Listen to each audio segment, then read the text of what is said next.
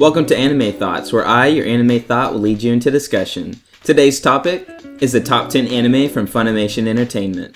This list is based on ranking as well as popular votes among the anime released from Funimation Entertainment. Number 10, Psycho-Pass. Although this is ranked 10, I've actually not seen the series. After reading the summary, I'm definitely going to watch the series soon. Number 9, Noragami. Fairly surprising that this is ranked so high amongst Funimation, purely because it's somewhat new compared to all the other high ranks in this list. Definitely worth the watch though. Number 8, Soul Eater. This series contains 51 episodes with high approval rating from its viewers. If you like comedy, shonen, and adventure, you'll probably like this anime. Number 7, Fairy Tail. Fairy Tail has always been my number one anime ever since I found it. I can't stress enough how awesome Fairy Tail is.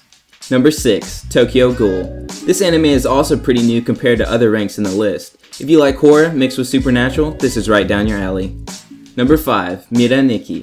Although the genre isn't considered horror, it wouldn't be a far stretch to say that it is. I was constantly on edge while watching this series, and if you like Tokyo Ghoul, then you might like this one as well.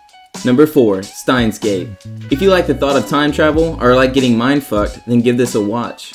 Number 3, Code Geass. I believe everyone should watch this series at least once in their anime loving life. I consider this one of the classics that should be known by everyone. Number 2, Full Metal Alchemist. Another badass series with badass popularity amongst its viewers. Seriously, give this a watch now if you haven't already. This includes both versions. Number 1, Shingeki no Kyojin. Better known as Attack on Titans, the human race has to fight man-eating titans in a somewhat steampunk era. What's not to like about it? We finally reached the end of the list. Thanks for watching, and I'll see you next time.